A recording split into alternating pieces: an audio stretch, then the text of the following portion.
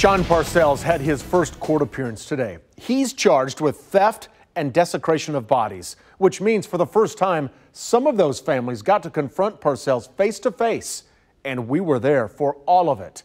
Tonight, we take you inside his back alley autopsy lab that's now under investigation.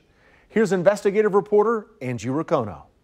And he's in that mindset where he thinks he can't be touched. Tammy Spillman hired Shawn Parcells to perform an autopsy on her dad. We kind of depended on that second autopsy to help maybe give us some type of closure. Closure never came. Spillman describes a mess. The man she hired, Shawn Parcells, ducked her phone calls and ignored her text messages. It's been 6 months and there's still no final report. He's a POS. Piece of shit. So that's just it. That's my nickname for him. He's a POS. Today, Spillman made the long drive to Wabunsee County to see Parcells stand before a judge. I was sick to my stomach. So I did everything I could to keep my mouth shut. So I'm glad my mom raised me as a lady. The Kansas Attorney General says there was no supervising doctor in multiple county cases. Spillman fears the same in her father's case. Who supervised her father's autopsy? I was there and did the gross portion of Who's the pathologist? It was Dr.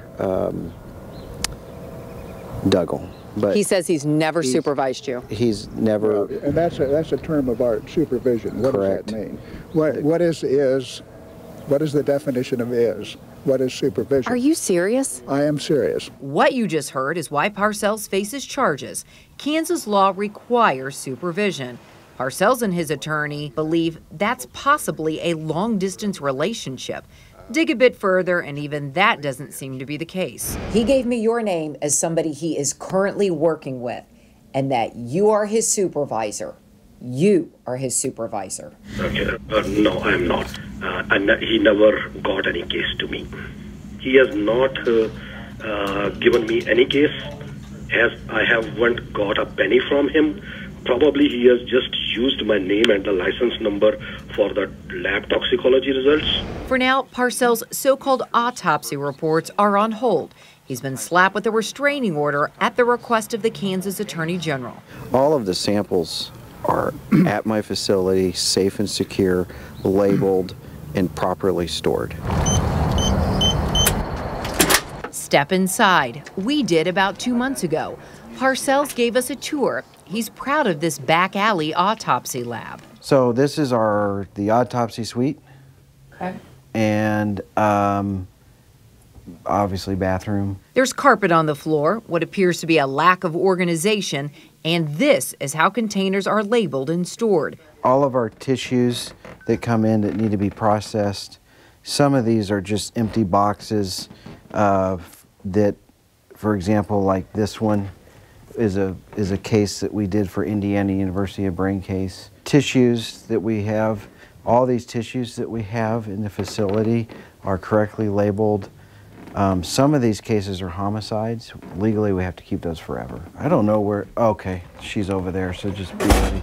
We agreed to not record a woman's body that was unwrapped and unrefrigerated in the back corner. The freezers. And it couldn't be because there's no walk-in refrigerator inside this makeshift morgue. Only 2 small freezers that could be purchased at any big box store. Some of them are tissues. Like this is a case we did for Stanford, where I was telling you it was basically a full autopsy. This is our central location, our main morgue, where all the tissues from all the cases come here and are stored. Do you trust anything he could give you? No, I don't know nothing at all. Because with everything that I've read, everything that's come up about him, I'm afraid to be doctored. Tammy Spillman no longer wants what she considers to be a botched autopsy report. What she wants now is justice. I'm afraid he's gonna get slapped on his wrist. You know, I think he needs to be held accountable for each family member that he's victimized. Right now, the only cases being prosecuted involve Parcells' county work when he was paid with tax dollars. And the families are frustrated he doesn't face any charges in their private cases. And they feel like what they are going through is just as bad, if not worse. Thursday night at 10, the case that breaks our hearts the most. This is Nasim. He died when he was 2 days old. His mother is still waiting for an autopsy report. It's been more than a year. Angie Racono, KCTV5 News.